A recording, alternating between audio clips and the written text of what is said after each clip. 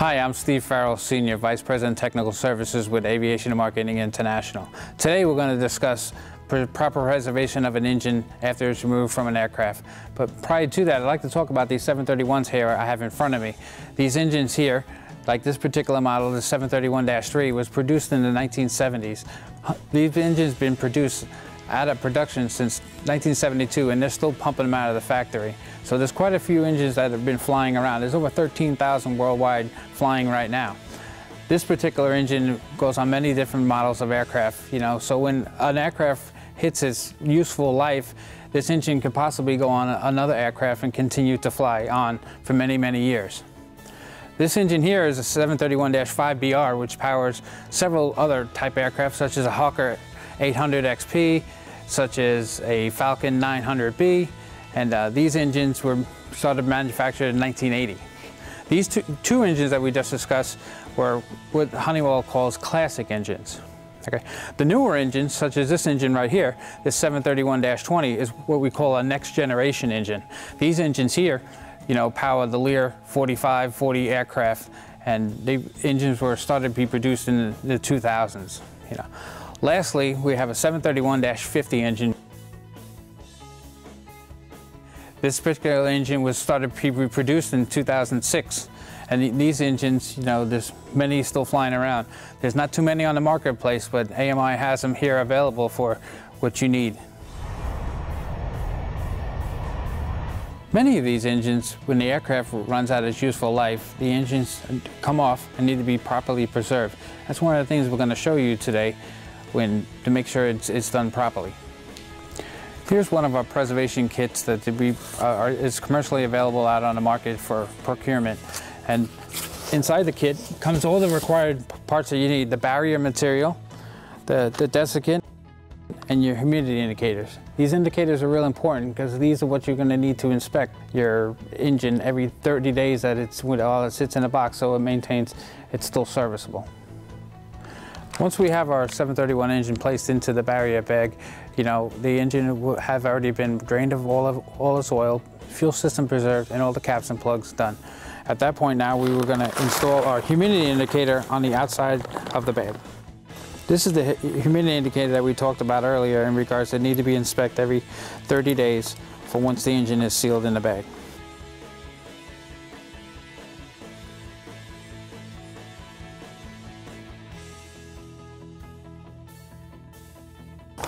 What this indicator does is checks to make sure that there's no moisture buildup on the inside the bag while the engine is in preservation state.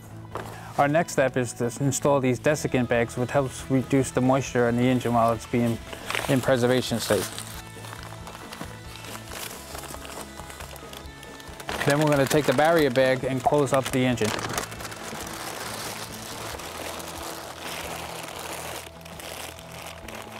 And this outer bag, this is the bag that we're going to seal the engine with to keep it preserved for a period up to 2 years.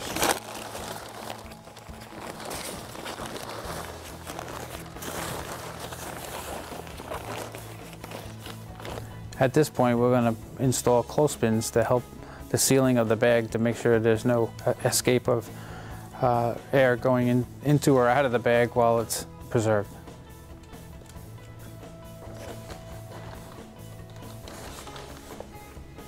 We are now going to seal the bag. The sealer is commercially available.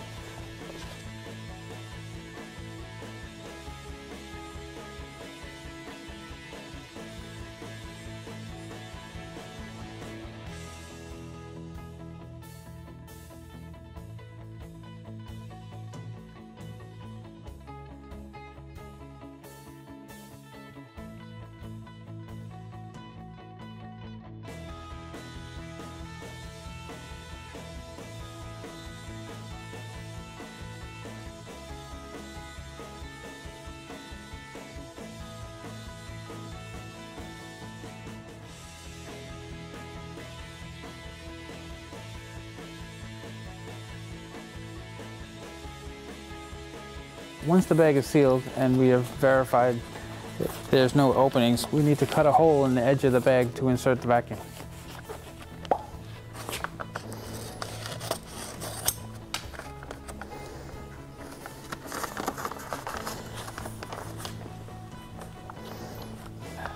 At this point, we're going to install the vacuum in the bag to excavate the air out as much as possible so the bag is snug against the engine.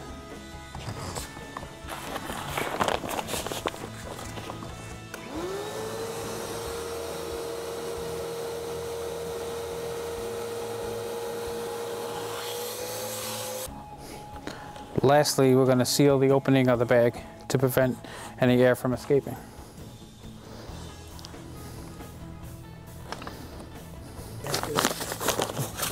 We're verifying that the bag is snugly against the engine and your humidity indicator is clearly in view to provide that inspection.